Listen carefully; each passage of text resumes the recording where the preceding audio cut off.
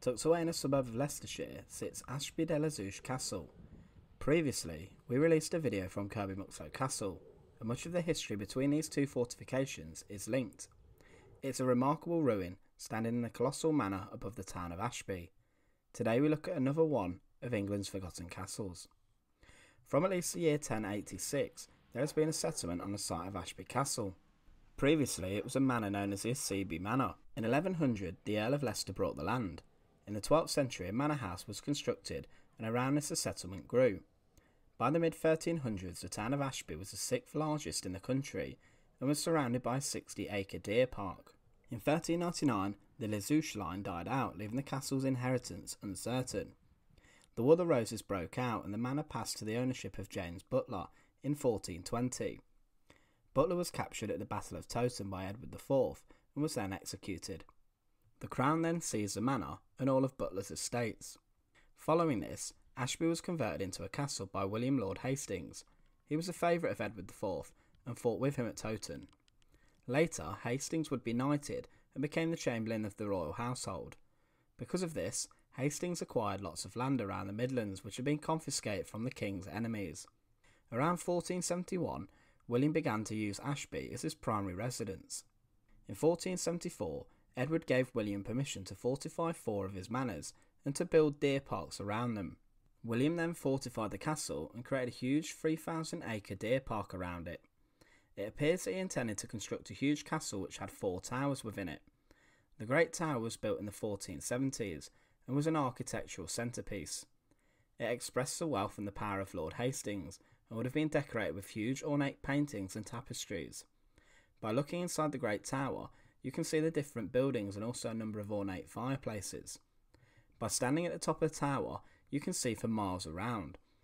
This shows what a great view one would have in order to detect threats should an enemy be on the horizon.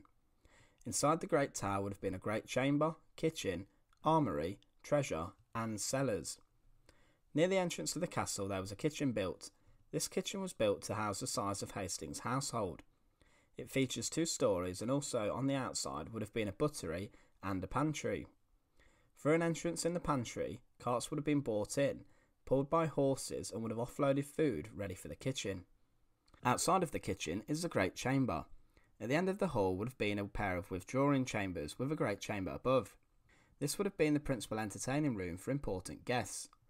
The great chamber still has a 15th century fireplace. Records suggest that the great chamber was adorned with huge tapestries depicting the story of Romans, with several carpets, chests and chairs. Also built by Lord Hastings was a huge ornate chapel inside the castle's walls. Hastings would have been served by priests and singers from his household when he was in residence. They would have sat at each side in the stalls. At the back of the chapel would have been the high altar, with a sculpted altarpiece on a plinth. Since 1907, the eastern part of the chapel has been screened off for use as a private burial place for the Hastings family.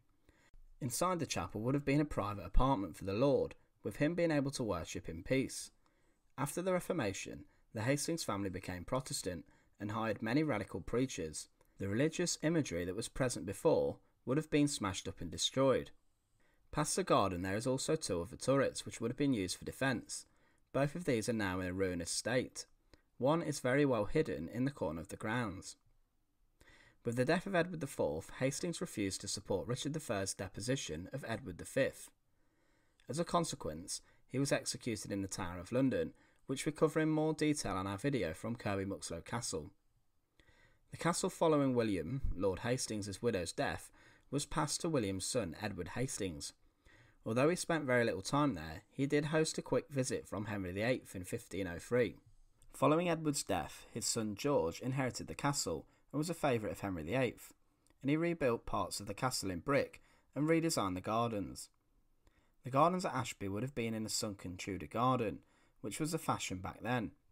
The Tudor gardens took inspiration from Italian gardens, and they would have been extremely ornate. They would have been extremely large and expensive to create and maintain.